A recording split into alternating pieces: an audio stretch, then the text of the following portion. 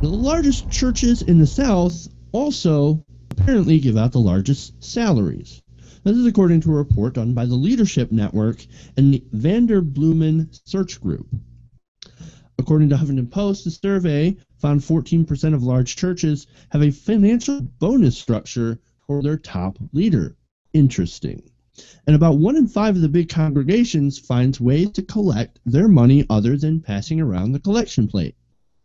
That includes things like online, kiosks in the lobby, etc., right? They're pretty good at raising money, essentially. The northeastern churches are the second highest paying, followed by the West and then the Midwest. Now, this is a fact that you're probably not going to be too surprised about. The lowest paying region in North America is Canada. A little bit of credit for Canada on this one. Now, the report points out the fact that in these places where pastor salaries are higher, wages are often lower than average. Interesting.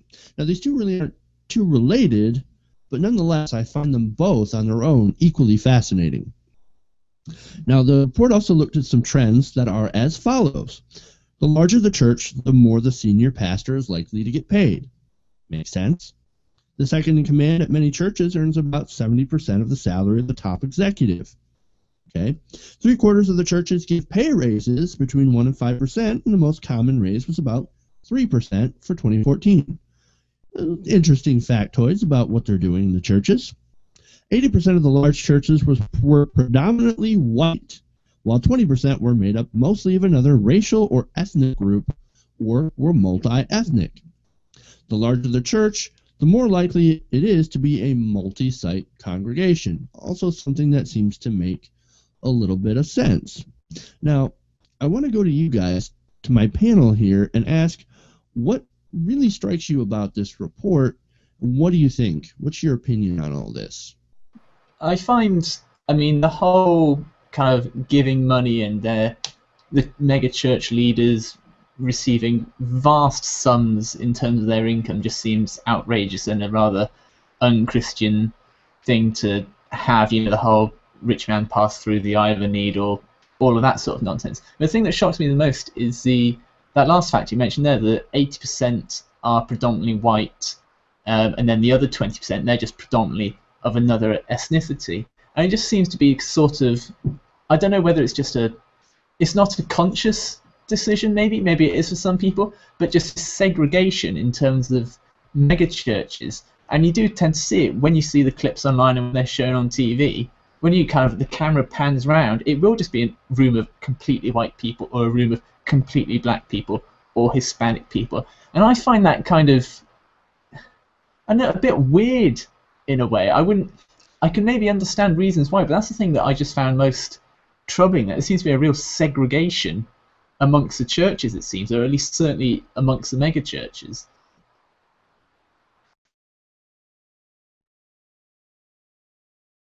I would like to preface my statement by being honest with you guys and letting you know that I am a staunch atheist. So I see a lot of things wrong with this. But what bothers me the most is that these people are preying on believers and sucking out so much funds to do these aesthetically pleasing, grandstanding events and buildings. It's really appalling, and it's infuriating me that we're not taxing these assholes. So all this money that they're sucking out of our communities, and they're not putting it back in. A lot of the areas that are around these mega churches are either in bumfuck nowhere or in areas that are highly poor, and this money could obviously go back into the community, to the people that they're sucking dry, these fucking vampires, and actually help these people, or maybe help the schools that are in their communities. Like the selfishness of the leaders of these mega churches is so appalling, and I don't see how these followers can read their scripture and read how modest their Jesus lived, and then go to a church like that, and then go home to their shitty apartment and think everything is fine. There's nothing weird about that. There's nothing off kilter, none of it. everything is hunky-dory. I mean, just before Jordan jumps in, I mean, full disclosure that I'm an anti-theist, and I think these mega churches are, in some sense, evil. But I know kind of people will push back and say, you know, certainly these mega church parties, oh, look at all the charitable work that we do kind of within the community. Kind of we run, you know, these events and those events. We give some money to homeless shelters and stuff. And whilst that's all fine, and most religions, they say, oh, look at all the good work we do. You know, we get given all this money and we help a lot of people.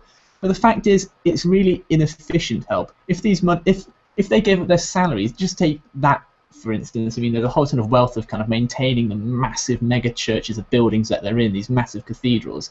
Just take the salary that these pastors get. If they, you know, they don't need those sort of hundreds of thousands of dollars some of them are on. They could give that out and help even more people, but they don't want to. They're in it for themselves. And Haven's right.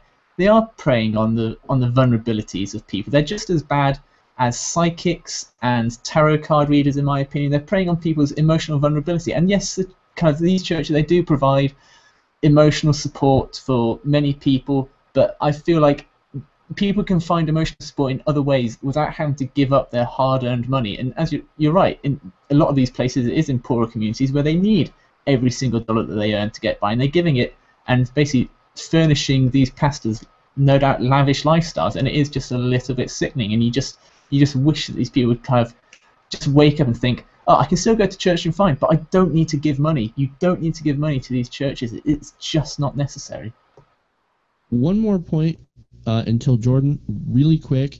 This kind of shows, you know, the stat about people, you know, in these lower income, lower wage areas giving more money. It just shows how good people are. I mean, you can look at the positive side of this and see that these people who don't have much of themselves give more to a cause that they think is good. I mean, these churches, you know, do charitable things, and they think that a lot of that money is going to charity, and they're tithing, they're being good, you know, what they think in their mind is good, being a good Christian. I'm giving to the church, I'm giving to my community, because the church services my community. So it just shows how these people are good people, and say that, you know, we're giving so much of ourselves to this church. All right. So as the person, the only person on the panel who is not only not an agnostic, atheist, or anti-theist, I think I hit all three of you there, but also has been a pastor, I can assure you that what you guys have to say is very valid from a Christian perspective. I don't know that it's valid from a non-Christian perspective, because basically what you're approaching is how a nonprofit should work. And there's a very good argument to be made that nonprofits should be run like CEOs, and that the CEOs of nonprofits should make a lot of money if they bring in a lot of money, because that brings you better talent to bring in more money. We don't really do charity that way, and I don't know that we should. But there is an excellent TED Talk. Forget the guy who did it. Jeff, if you could maybe Google that for me while I'm talking, that would be awesome. Like, he didn't convince me, but he made me rethink, at least, you know, maybe it's a valid assumption. But anyway, churches are not nonprofits. Churches are religious organizations, and so I don't think their churches are nonprofits, I should say, but that what works to raise money is not necessarily how a church should be run, is what I'm trying to get at. When I was a pastor, I made $150 a week. Yeah, I was just, you know, raking in all the money from those sheeple and saving it for my lavish lifestyle at $150 a week. But to your point, these places don't just offer emotional support. They feed the sick. They feed the hungry. They heal the sick. They clothe the homeless. To Haven's point about how they could be giving to schools, they do give to schools. Some of them have schools, which presents its own set of problems, because then it's a private versus public school thing. But, you know, that's another discussion for another day. But I would have to disagree with you there. If you're making all that money, there shouldn't be homeless people in your community. I'm inclined to agree with you. And like, if you look at, and I'll give credit where credit is due. If you look at what the Mormon Church is doing in Salt Lake City, they pretty much eradicated homelessness in their area, because to them they take what they read in their scripture seriously. But those Mormons are also wealthy as they can be, and that's where I'm going. But my problem is, my problem is not just with the church. I think the NFL should not have this, should not have this privilege either. They're also a nonprofit, and I don't understand how people can see the NFL and not see that this is a profit motive organization. So obviously we are screwing, my main issue is that we are screwing over people who can no longer be screwed over. We have enough people sucking the life out of us that the institutions that these people look towards, they look towards the church to be there for them, to protect them, to find guidance in them, to find communities in them. And maybe not someone like you, but Joel Osteen is sucking the life out of these people. Well, and that was something I wanted to get at. Joel Osteen's brand of Christianity is you become a Christian to make money kind of thing. Right. And there are a lot of mega church pastors out there like that. But then there are a lot of other mega churches that approach it just from a standpoint, and this is basically what a mega church is. It's an American model of Christianity that was raised in this free market American idea, and the church is run more like a business than it is like the church is traditionally run. And what I mean by that is not that it's run to make money. I mean it's the way that success is measured is off of the same kind of metrics that a business would be measured. So things like numbers and turnout, there's going to be a lot of data and stuff like that. Like that's how a pastor gets judged as a success. Whereas in the past, a pastor, would have been judged as successful, by the bonds and the connections that he formed, with the people who in his parish. And churches would have been much smaller. Obviously, in a mega church like this, you're not going to be able to form those bonds. And I have a serious problem with that.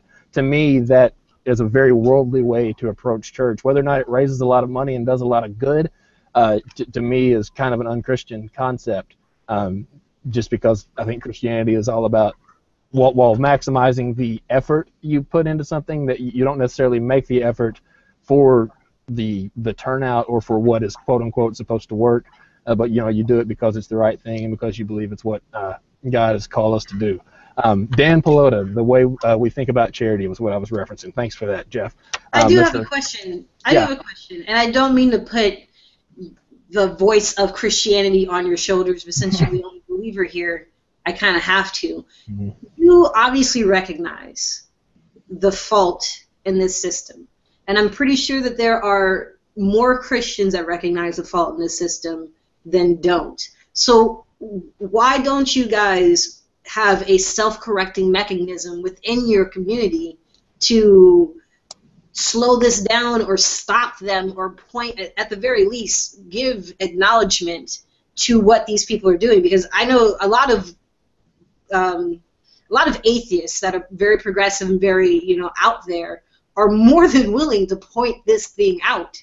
But I think that none of that would change unless it changes within the community. So do you see any change or any direction or any possibility of a direction going in that way? Well, sure. Gosh, there's all sorts of movements, and not even movements, because the mega church is a fairly new invention. Again, like I say, it's an American phenomenon. But the reason why mega churches spring up and can't be corrected is because, back to my point, to the nature of a mega church. Mega churches they're going to be mostly either non-denominational, meaning they don't answer to any greater denominational body other than themselves, or Southern Baptist, or other what you would call congregationalist traditions that are going to fall into evangelical Protestantism. And one of the foundational pillars of that branch of Protestantism is the autonomy of the individual church. Even in the Southern Baptist Convention, where your churches are loosely linked together and get together and have a convention, that convention cannot make a binding declaration about anything. So basically the only thing the Southern Baptist Convention actually has control over is its missionaries. In terms of the individual churches, each church has autonomy.